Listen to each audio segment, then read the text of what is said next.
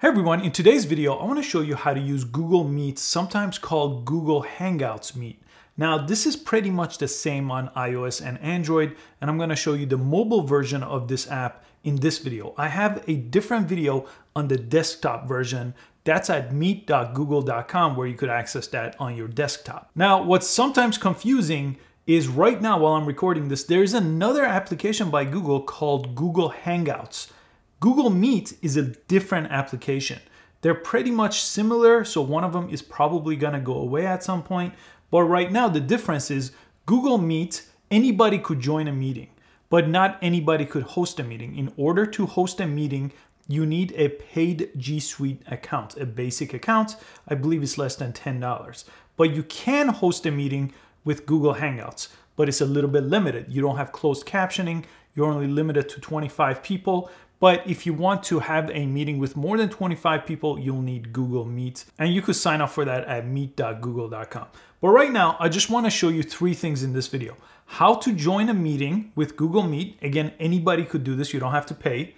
Then I want to show you all the features that Google Meet has, the application on the phone. And then finally, I'll show you how to host your own meeting. I have a paid Gsuite account, so I'll show you that at the end. Right now, let's jump into the phone. Again, the application in the App Store is called Google Hangouts Meet. And on the desktop is meet.google.com.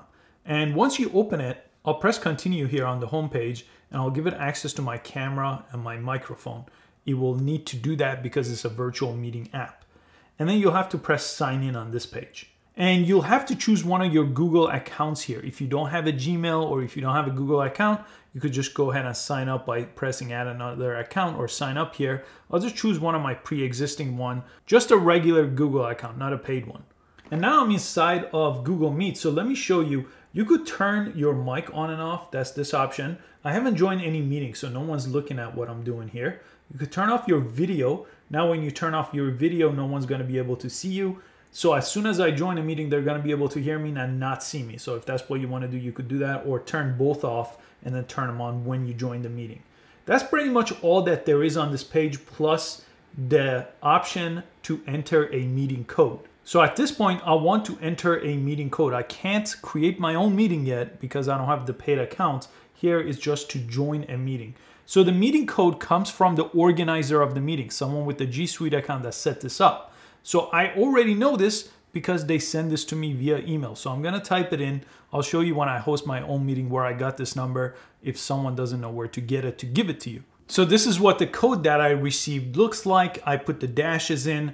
Right now, if someone invites you, for example, from a desktop, it's meet.google.com/this code. That's where that code came from that website URL. So I could press join meeting here. And right now, the meeting that I'm running is on my desktop. So I invited myself to a meeting. So that website or whoever is inviting you is gonna get a notification that someone's trying to join that meeting. And they have to press OK for you to join the meeting. But as you could see, so let me go ahead and press my name here. And it's gonna give me that option to turn the camera back on. So here, I just turned the camera back on. I could again mute myself. I could turn off the camera.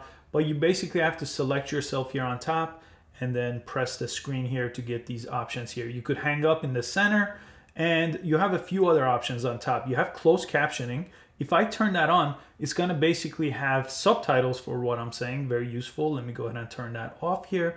Then you have the three dots. If you press those, you could switch the camera to the front facing camera. So I could go ahead and do that. And let me go ahead and switch camera here and it just turns the camera. I could switch it back. Again, I could go ahead and turn on captions. I could present my screen. If I press that, it's gonna ask me to present my screen. Now, this doesn't work for all phones. This has to be a later phone and a later iOS or Android version on your phone for it to happen. So test it out, see if it works. And then you could say start broadcast. Right now I'm recording my phone, so it won't work, but that's how you share your phone screen with someone in the meeting if you're presenting.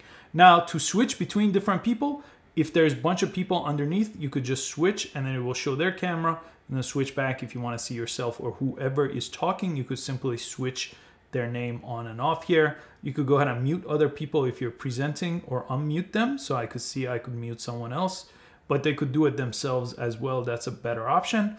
In the middle, you have a chat option. So anybody could receive a message from you. If you use it right here, to send a chat. So I'll press hi and send it. And then everybody, including the meeting over here on the desktop, received it. Then there's I, where it shows you the meeting information. So this is where I saw meet.google.com/, and that's the meeting code. So anybody asks you for a meeting code, that's what you would send them.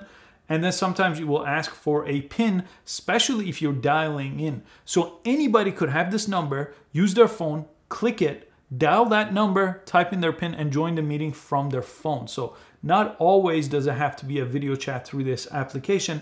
Anybody could join the meeting via a dial in and a PIN number. And you have the share option where you can go ahead and press that share with anybody. Let me go ahead and end this conversation. I'll press end.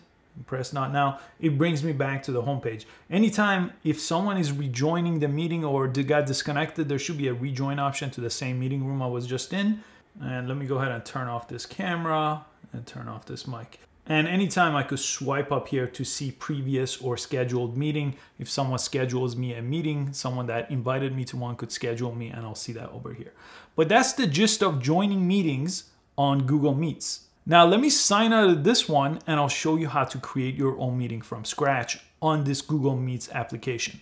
Now when you sign in this app with a paid version of Google Gsuite, not just any Google account, you'll get a new option on the bottom that says new meeting or meeting code. Before we only had meeting code, so someone else with a paid account had to set it up. Now I'm gonna press new meeting to create my own meeting and then invite other people. So as you could see, my meeting is created. I got the meeting code. That's the letters after meet.google.com/. All those letters are the meeting code, what you would send to someone else. Someone could dial in and use this PIN number to call in. Again, they won't have the video option of using this app, but anybody could call in. And then you could share the meeting info. You could just press that and share it. So now that I've created my own meeting, I have the same options as before. I could click my name up here. I could go ahead and turn on my camera. I could go ahead and mute and turn on my microphone, closed caption, the 3 dots on top to switch cameras to front facing. All the options that I had before are here. The chat option is here. I could press I again to see the meeting code over here. As you can see, it's right on top this time. And if someone else joins me again, they'll appear on the bottom here where I could switch between people. Very straightforward. Anybody could present in this meeting if you just let them take over here and just let them talk, mute yourself. So it doesn't matter who started the meeting, anybody could present and you could take turns presenting. And that's the gist of Google Hangouts Meet. Again, to recap, anyone for free could join a meeting with any Google account. Anybody could create a meeting if they have a Gsuite account, and anybody could dial in if they have the app or not, using the dial-in number and a PIN number. And the limit for this is up to 100 people. If someone creates a meeting, up to 100 people could join. On Google Hangouts, an entirely different application, the limit is 25. You won't have closed captioning. So this is more for businesses. The other one is for regular video conferencing, for regular people, video chats. I hope you found this useful. I'm gonna give this app a 4 out of 5, only because of the confusion between Google Meets and Google Hangouts. And I think by the time they basically sort that out, it's gonna be a very solid application. But I have to always explain to people the difference between the two and why one is more beneficial than the other one. I hope you found this useful. Please give it a thumbs up. I post App of the Day videos multiple times a week, and I'll catch you next time. Thanks for watching.